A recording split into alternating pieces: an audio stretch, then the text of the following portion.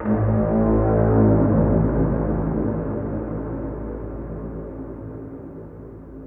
is the Kennedy Space Center, Skylab News Center. The countdown for the launch of Skylab 2, scheduled for 9 a.m. Eastern Daylight Time on Friday, began on schedule at 5:30 a.m. Eastern Daylight Time today.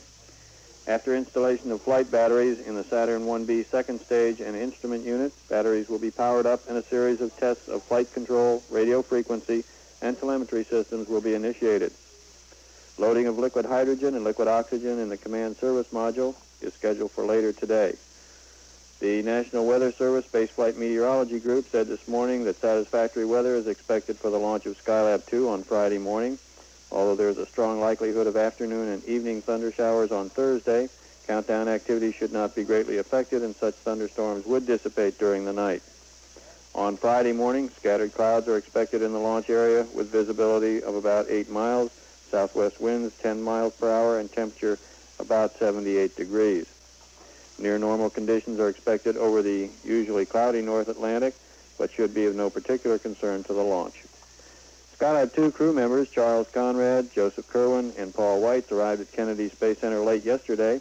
This morning they are undergoing their F-2 medical examinations, and this afternoon they're scheduled for a bench review of items to be stowed in the command module and a stowage briefing.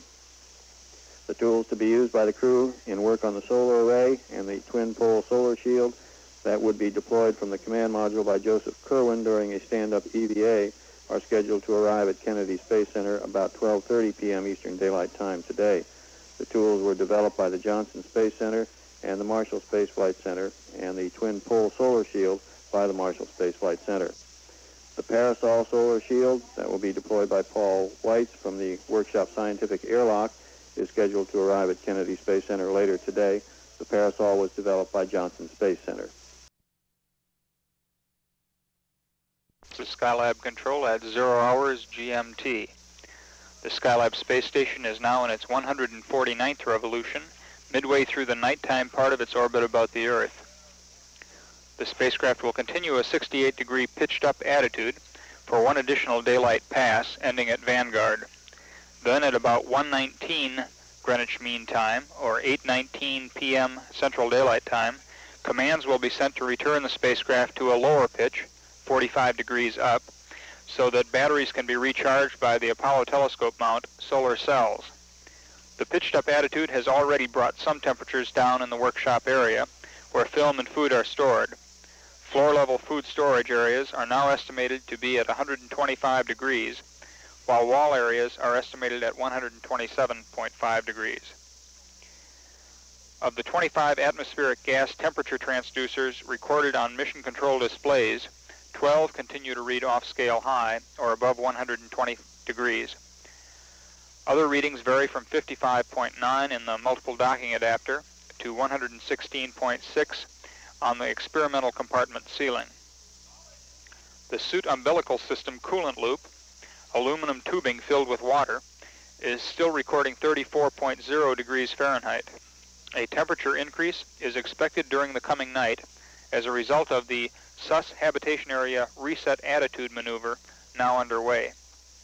A fluctuation in the output of charger battery regulator module number 17, that's CBRM number 17, which indicated an electrical output of about 1/2 the normal level, then accelerated to more than normal output, has now stopped. This charger battery regulator module is now producing at a normal level and is expected to cause no further problems. We're approaching the 1 minute mark in our countdown. Mark, T-minus 1 minute. 1 minute and counting in the launch of the first manned mission in Skylab. T-minus 50 seconds. T-minus 50 seconds and counting, and we are now going to internal power. All stages switching to internal power. Stages now and fuel tanks pressurized. Approaching the 30-second mark in the countdown. At 30 seconds, water will begin spraying on the deck of the mobile launcher. T-minus 30 seconds, and the countdown continuing to go smoothly. The Skylab itself orbiting some 780 nautical miles northeast of KSC at this time. T-minus 17 seconds and counting.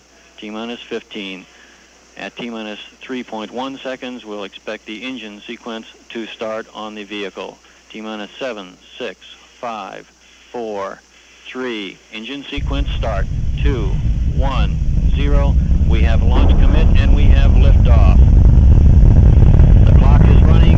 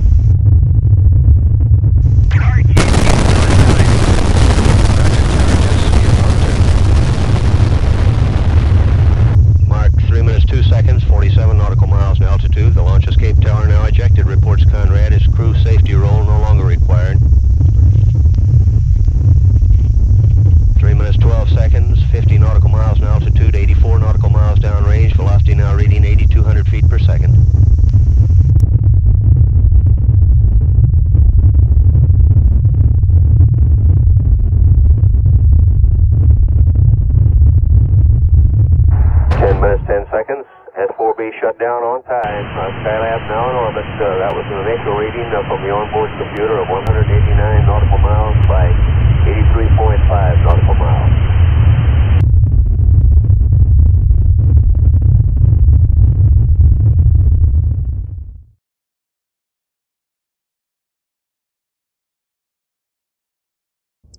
From 7.5 hours ago, 3 Skylab astronauts, Pete Conrad, Joe Kerwin, and Paul Weitz, rocketed into space from Cape Kennedy and began the pursuit of their space station.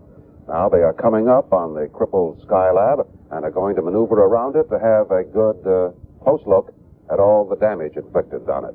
We expect television pictures from the astronaut spacecraft momentarily. Jules? Over the Pacific, Frank, over the hill, the Skylab 1 command module with astronauts Pete Conrad, Dr. Joe Kerwin, and Paul Weitz is now within 35.5 miles of the Skylab space station. They have it in sight. They're viewing its tracking lights. They can't very well see it too well at this moment because they're still in darkness. They'll pick it up as they come to Pacific Sunrise over Guam, and that's where we should have our first television picture from. They're orbiting at the same altitude roughly as Skylab, about 229 by 235 miles, a circular orbit over the Earth. They're in good shape. All their rendezvous burns went just perfectly, and they're set up to move in close and see just what conditions Skylab is in. Here's Pete Conrad coming in an air-to-ground now. There's a picture. And there's the picture. There's Skylab.